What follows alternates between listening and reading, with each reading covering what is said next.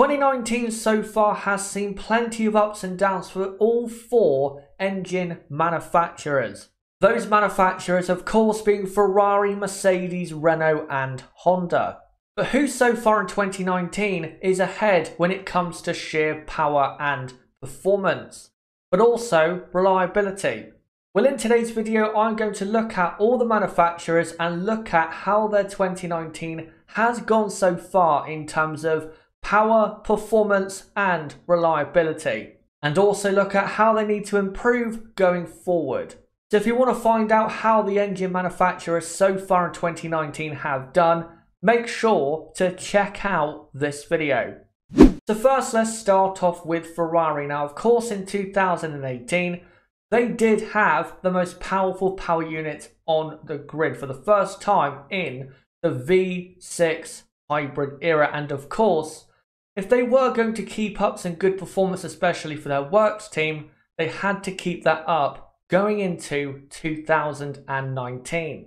Now, pre-season testing for the Ferrari power unit was a bit on and off. There were reliability issues, especially for the works team Ferrari, but mostly it was just about okay.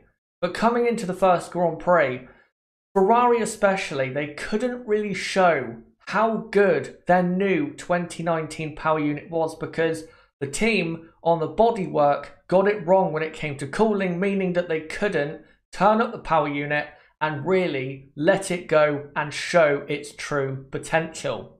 So we had to wait until Bahrain to see just how powerful it really was, and well, it really was very, very good. As Ferrari were easily the quickest in a straight line, and they were now definitely, just like they were in 2018, the engine manufacturer to beat in terms of sheer power.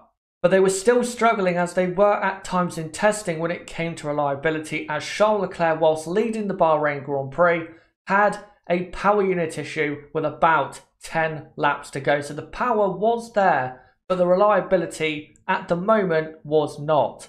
Then a couple races later at the 2019 Spanish Grand Prix, because Ferrari's car was not quite doing that well, Ferrari panicked and rushed forward their new Spec 2 power unit. Even though, of course, the Spanish Grand Prix track doesn't require a good power unit. But even so, the new Spec 2 power unit was definitely an upgrade compared to the Spec 1. Not massively, but there was a difference. And even after Canada, when Mercedes brought their new Spec 2 power unit, Ferrari were still the kings when it came to sheer power. And except for a couple small reliability issues from Canada up until now, Ferrari still have the most powerful engine on the grid. Now, when it comes to reliability issues for their customers, there hasn't been that many. Kimi Raikkonen did have an ICE issue in practice at Silverstone, and also Antonio Giovinazzi did have an issue, I believe, in Shanghai. But for the customers, it's been mostly fine, and they have, when their car aerodynamically, the Alfa and Haas, has been good, they have, of course, benefited from the very powerful Ferrari power unit. But all in all, so far, the Ferrari power unit has been pretty good. The only two weaknesses they've got to work on and solve is one, reliability, because for the works team, reliability has been not a massive issue, but a small issue that they still have to get on top of. But also, the Ferrari power unit is very thirsty when it comes to fuel. They've got to try, if they can, and solve that issue, because that's something that did affect their performance on race day for the Ferrari works team in Canada. So they do need to work on that, but in terms of sheer power, everything looks great. By the way, if you don't believe me when it comes to this Ferrari engine, just look at these speed traps from Bahrain. 4 of the top 5 in the first intermediate speed trap are Ferrari powered cars. Just shows you again how great they are now in this area. But now let's go on to Mercedes. Now, in 2018, Mercedes still had a very powerful power unit, but it wasn't as powerful as the Ferraris. So even though they did win both the drivers and constructors in 2018, when it came to the power unit, there was still some work to do. But after testing in the first couple races, it became clear that in terms of the power of their engine compared to Ferrari's engine, there was no difference compared to 2018. Ferrari still had a lot over Mercedes. The only thing Mercedes had that was a good thing over Ferrari was, so far, reliability, which of course was a key factor in them getting a 1-2 finish in Bahrain, even though they didn't deserve it. And if you look at the first 6 races of the Spec 1 power unit, it was extremely reliable and was, quite frankly, bulletproof in every area. But after Canada, where they brought the new Spec 2 power unit, some reliability issues have started to come out. For example, Lewis Hamilton's car in Canada did have some issues, and also there were slight issues for Bottas in France. But these issues have never been big enough for them to occur when it mattered most in a qualifying session or a Grand Prix. So in terms of reliability, they have been the best out of all the manufacturers. But they are still lacking in power compared to Ferrari. Now for their customers, again in the first 6 races, Racing Point and Williams didn't have any real reliability issues. But after the Spec 2 power unit came out, there were a couple issues for Racing Point and Williams. Stroll had a failure in Canada, I believe in practice 3, and Russell had an issue in practice in France. So reliability at the moment is not necessarily getting better, but it is still, again, when it matters in the qualifying and the races, it's still good enough. So going forward for Mercedes, they look to me to be absolutely fine when it comes to reliability and still mostly for power, but of course they are still lacking compared to Ferrari. And if they are going to continue to win the amount of races that they are, they've got to start closing that gap to Ferrari in terms of power, because it's a bit embarrassing for this team and this company that was so great in terms of their power unit ever since 2014. And I definitely do sense a loss of pride in not having the most powerful engine on the grid anymore. Also, these are some speed traps from Canada, and again, it does show you who does have the most powerful power unit on the grid right now. And again, it is the Ferrari, as 3 of the top 5 are Ferrari powered cars, but the Spec 2 Mercedes power unit is definitely closer to the Ferrari, but still not close enough to make a massive difference when it matters at certain power tracks. But now let's get into the final 2 manufacturers. First off, Renault. Now, after 2018, Renault knew, with big new signing Daniel Ricciardo coming to their works team, that they had to try and improve the power and reliability desperately.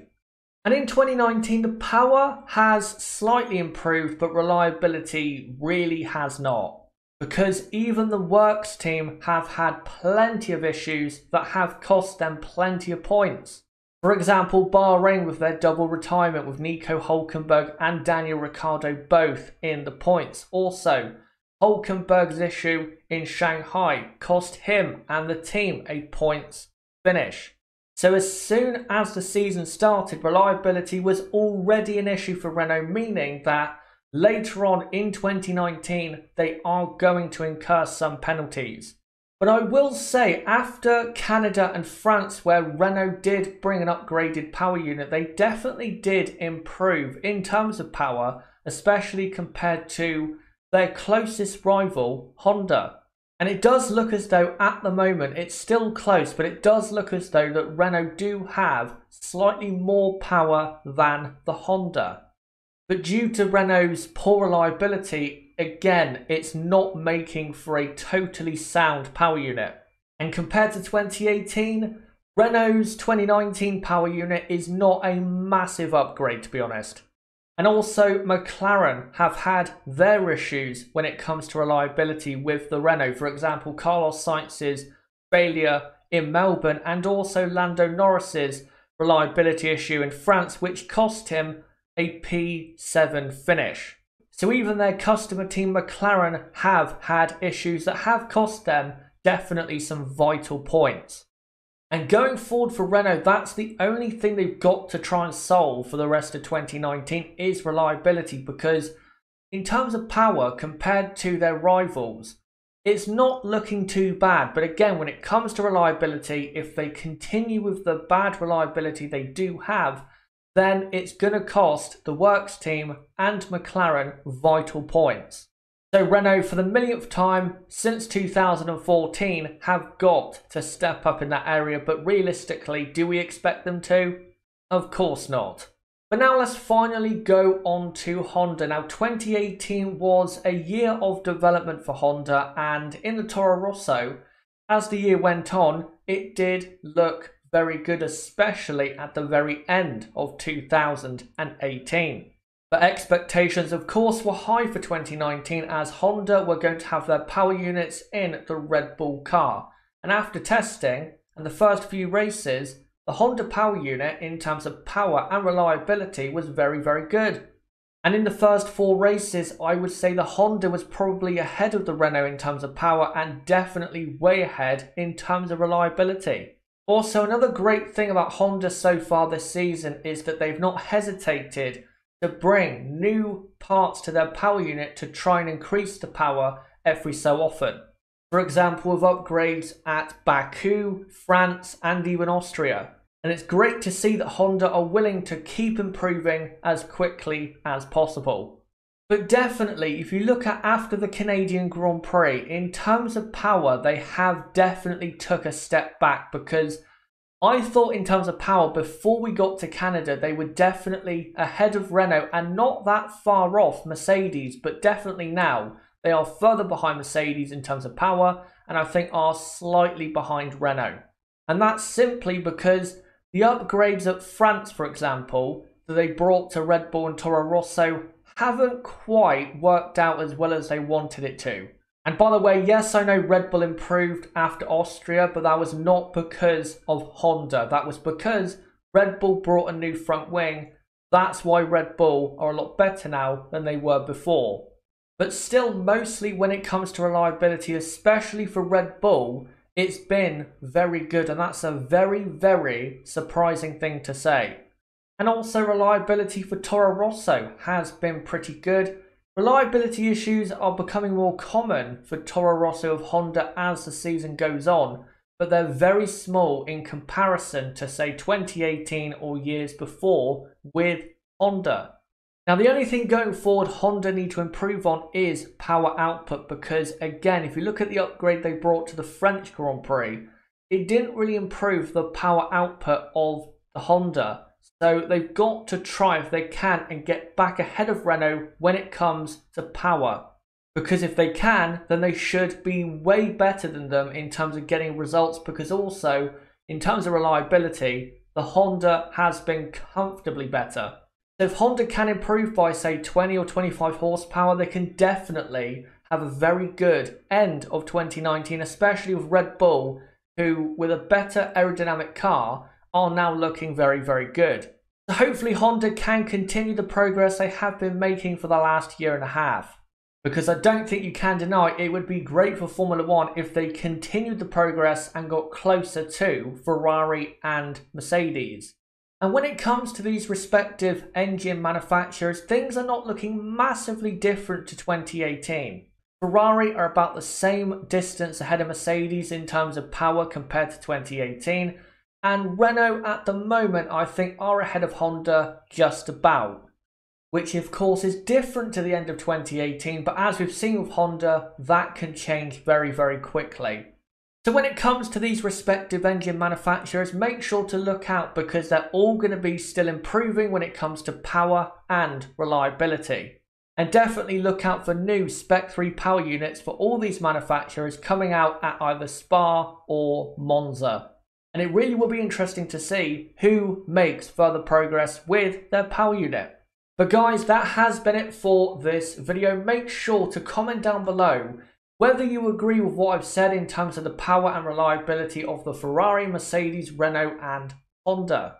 And also comment down below what you thought of this video. And again, comment down below what you thought of what I had to say in this video. But yeah, guys, that is it for this video. But also, don't forget to subscribe for more content like this. And also, don't forget to smash the like button for more content like this. And until my next video, guys, very, very soon, it has been me, Chazza HD. Goodbye.